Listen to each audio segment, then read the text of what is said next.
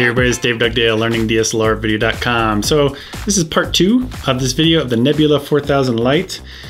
For the first video, if you want to go back and watch it, was kind of me, setting this up, like, making sure that the roll was at 45-degree angle and all the other ones.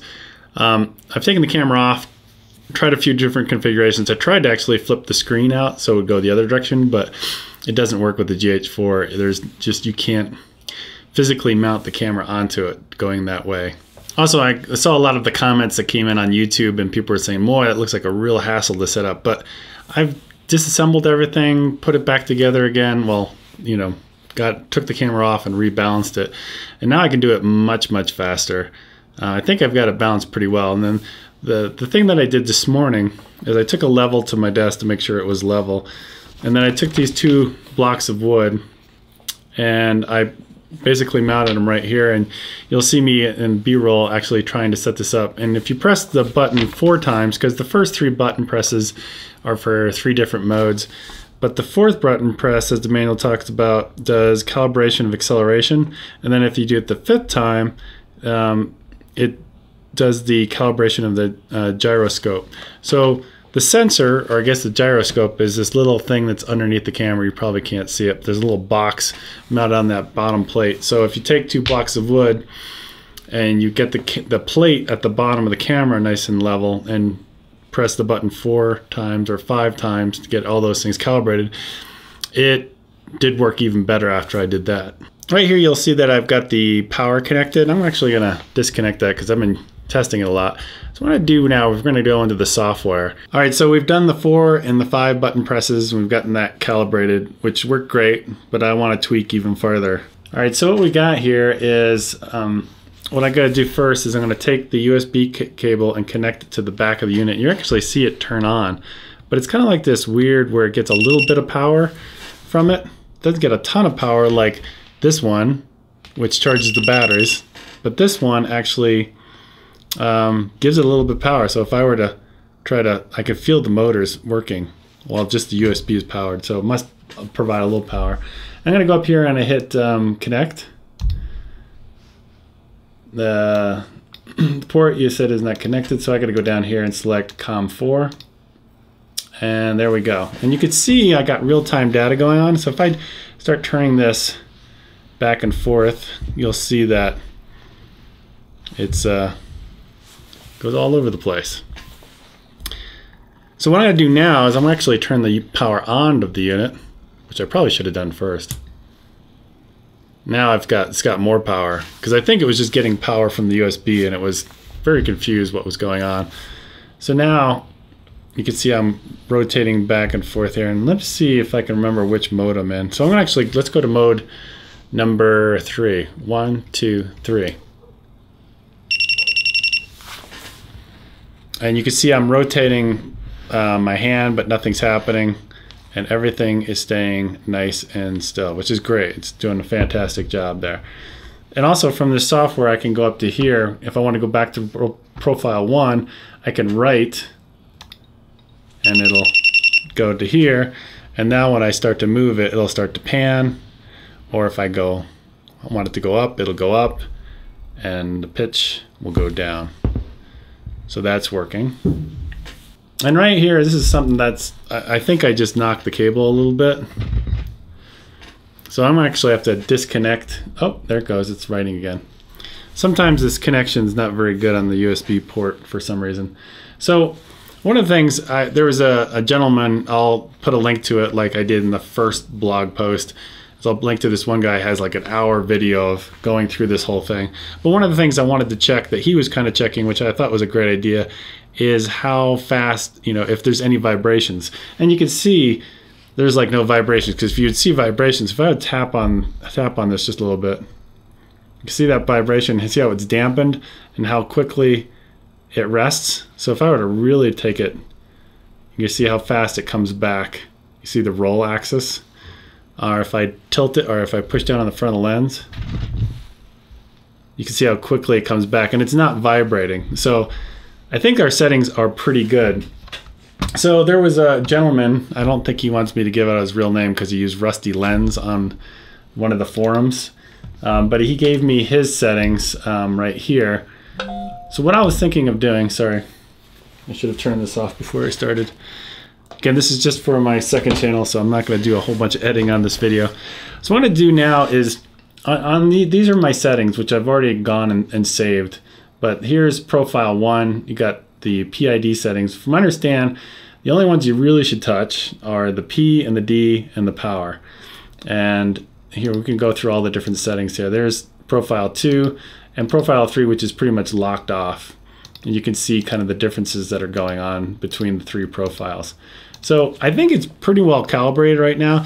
What I'm going to probably do is, I've got a fence along my backyard here, and I'm going to probably put it in a bad situation where make it really hard on it. I'm going to actually zoom in a little bit on my zoom lens and walk along the fence. So you're going to actually see, you'll probably see my footsteps going up and down. So what I was going to do is kind of demonstrate that, because that's kind of like the worst case scenario, because what I want to try to do is get this thing as smoothed out or dampened out as much as I can when I walk, so I have a nice smooth even shot.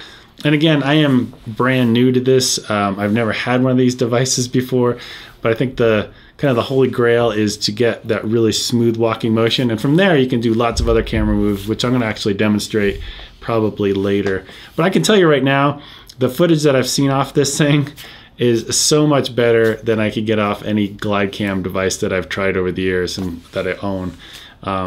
It's far better from my perspective. And I know a lot of people, like I said before, had watched that first video I did and said, man, that looks like such a hassle to balance. Well, yeah, it took me like an hour to balance that, but now I can do it in like 5 minutes. I know exactly what's going on and I can balance it quite quickly.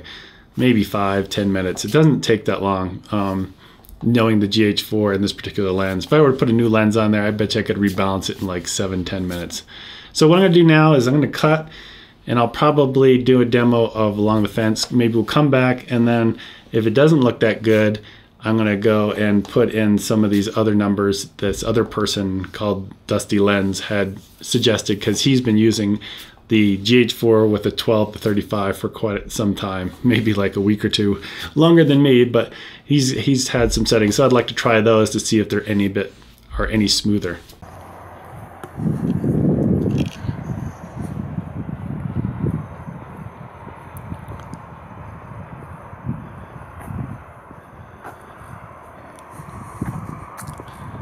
I see snow up on the mountains.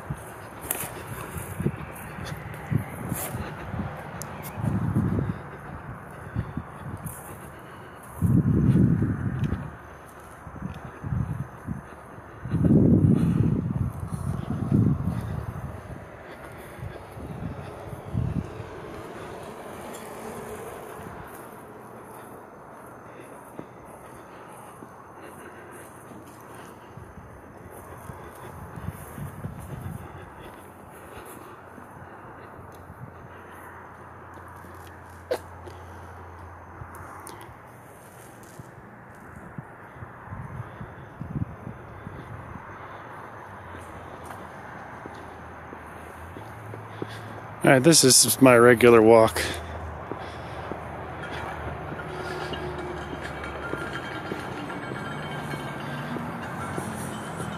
All right, this is my smooth walk.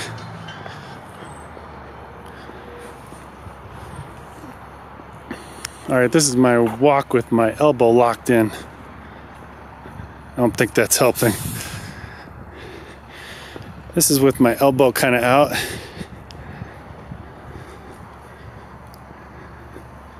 It's snowing.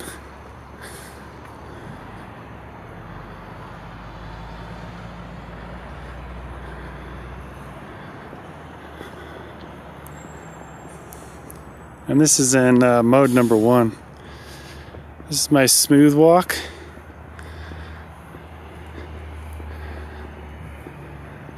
This is my regular walk.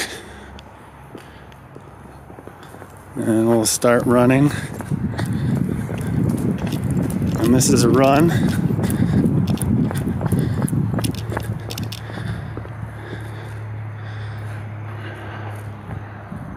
And let's try another run.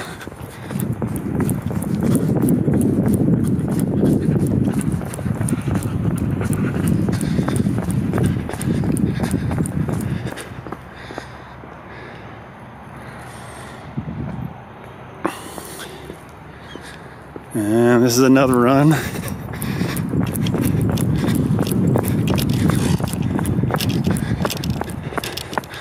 Quick stop. So in that clip, I saw a little bit of stuff going on with the roll, maybe a little bit of jitter, especially in the corners, at least to my untrained eye, I saw that. So I might play with the power settings on that. So what I'm going to show you next is slow motion, which is kind of cheating because it makes everything look smooth and it makes me look like I'm really good at what I do. You should never look at slow motion footage and make a determination on how smooth the device is, because it's like cheating. But I'm going to show you how some footage here, and there's not going to be any audio because when I put it in variable frame rate on the GH4, the audio goes away. So go ahead and watch that.